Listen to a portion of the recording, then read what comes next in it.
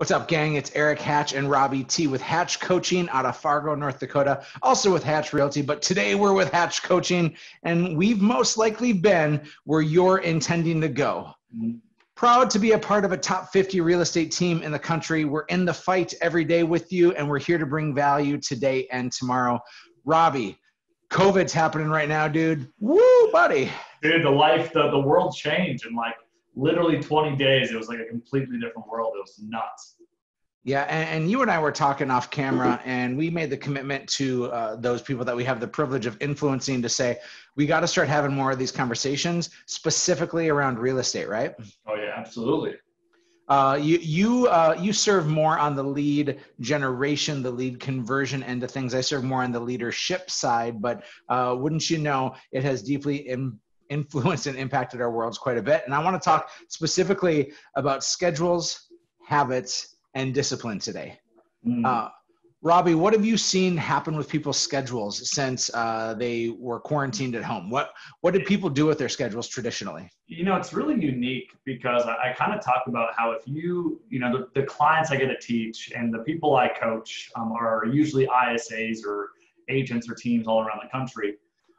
Really what happened was I've seen honestly two different experiences. Those that had poor habits but were chugging along decently, they're struggling hard right now. Whereas those that had very disciplined habits going into this, honestly, their life isn't that different. If anything, they're booking more appointments than they were, obviously because of time of year, but they're chugging along and things are actually quite normal. So realistically, you know, what I think the way I like to sum it up is, you know, an event like this, it turned a little crack into an earthquake in your habits. And we're seeing a lot of that. And I'm seeing a lot of people fall off. They went into the bear den, you know, their eating habits fell off, their fitness habits. And, you know, as we all know, those things all layer into each other. When you're eating crappy, when you're not, you know, working out, your brain's not thinking as clearly. So it became like an avalanche of bad behaviors, is how I describe it. And then Tiger King came out and everybody became addicted. And you are the Tiger King. I am the realty king. Yeah, I am. It's like you're peering into my soul right now, Robby. I was hitting the gym 4 days a week, plus riding my Peloton, plus making pretty conscious food choices. And the moment that I got sent home, I threw myself a pity party. Yeah. I thought like I'm the only one, and turns out almost everybody's doing it. You and I have a mutual friend and coaching client named Mike out in Seattle, Washington. Yep. Dude is the most disciplined guy I know, right? It's scary. Yeah, absolutely. He is the most disciplined, hands down. And he shoots me a message a couple of weeks ago. He's like, Hatch, man, I am struggling. Yeah. Like, man, if Mike can't get it together, what happens with us that haven't had the regimented life, right? And so he just recommitted. You know, he just said, I don't want to eat and drink the way that I had been. I want to work out the way that I was. And it's forcing new habits. And even his wife, Rachel, posted on Facebook today that they've gone now to the gym at their house, and they've just changed it, but they're still pushing really hard and finding a new threshold for them to get to. So Robby, those people that you coach and those people that you talk to that had regimented schedules, that were disciplined beforehand, they're still shaken, right? Yeah. How are they persevering through this? You know, I think there's what I like to call almost like a freak out moment that everyone has gone through. And it's really interesting because people in different markets go through it at different times. All my coaching clients, and there's some in Kansas City, some in Colorado, us here, some in New York. You kind of go through what I call your panic moment. And every single one of my clients has gone through this. It's crazy.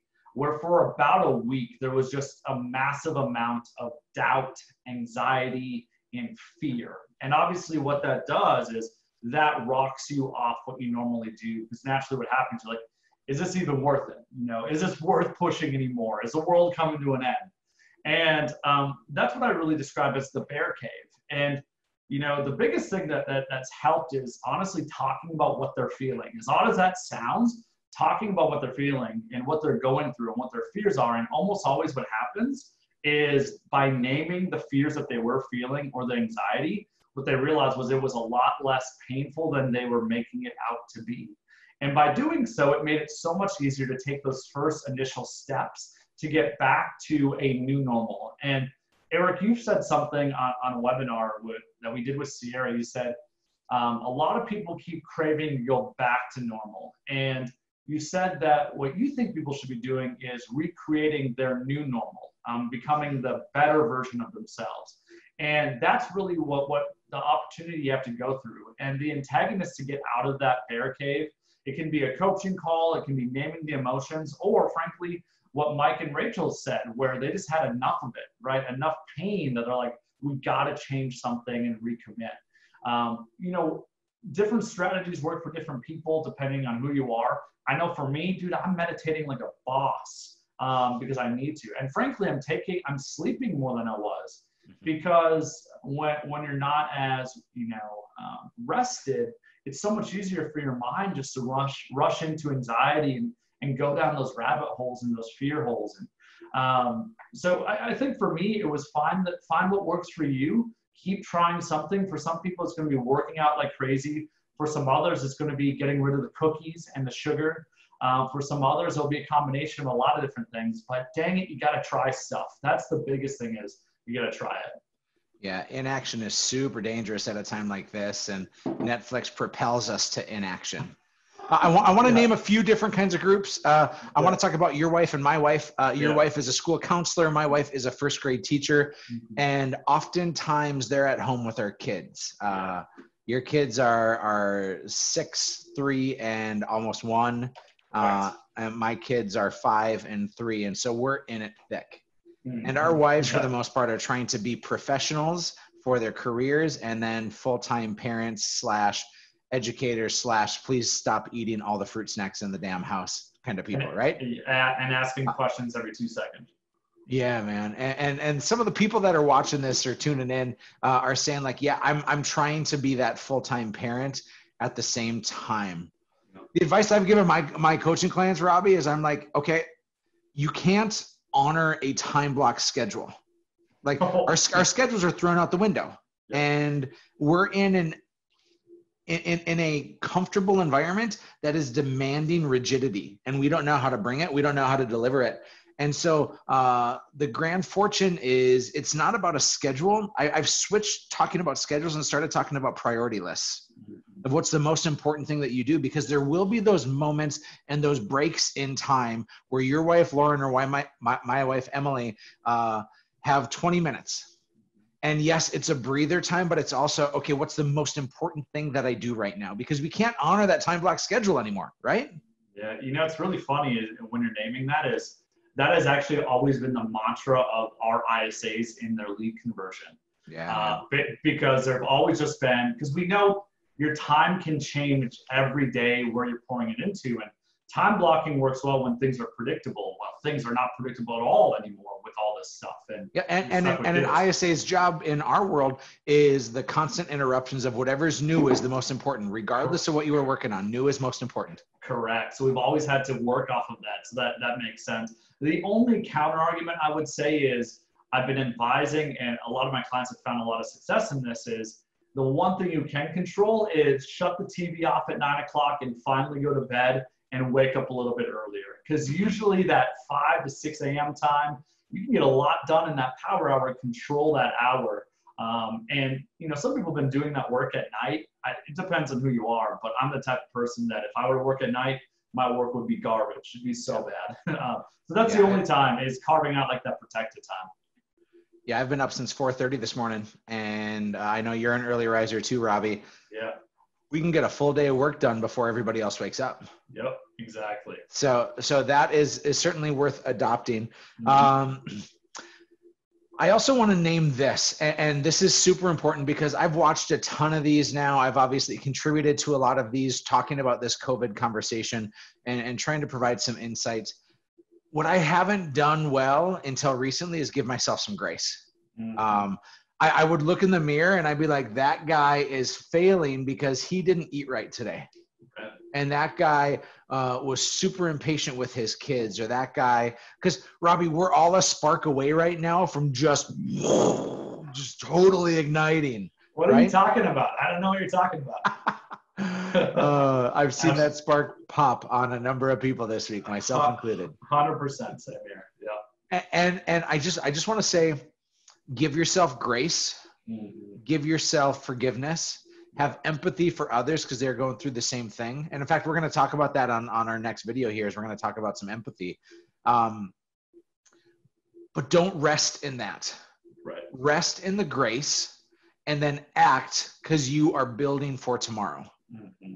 Final piece I want to say on this video here, Robby, is I want to make a bold statement that those that have found success in the last 45 days might be misguided to think that their success comes from what they actually did the last 45 days. Truth, 100%. Yep. Their success in the last 45 days is what they did the first 3 months of this year, not what they did in the end of March and April. And right now, a lot of people are screwed because they're not doing enough right now to make sure that July, August, that those are fruitful, meaty months, right? Well, we're so used to that because in the lead conversion game that I focus on, what you do today, you see the fruit of that labor almost always 2, 3, 4 months later. And we've always understood that, right? The whole idea of lead measures versus lag measures. What you're doing today, you'll see the results later.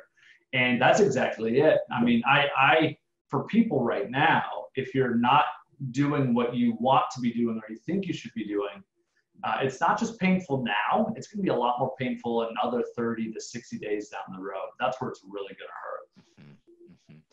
So if you've maybe been sitting on some of that inaction, get your priorities in order, do them when you can do them.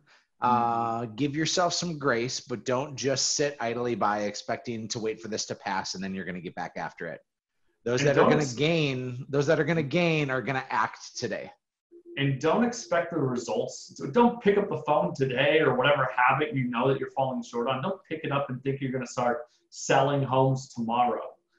You have to buy into the idea that you're doing the work so you'll see the results 30, 45 days later. And that's tough for a lot of people. Because a lot of us are immediate gratification driven.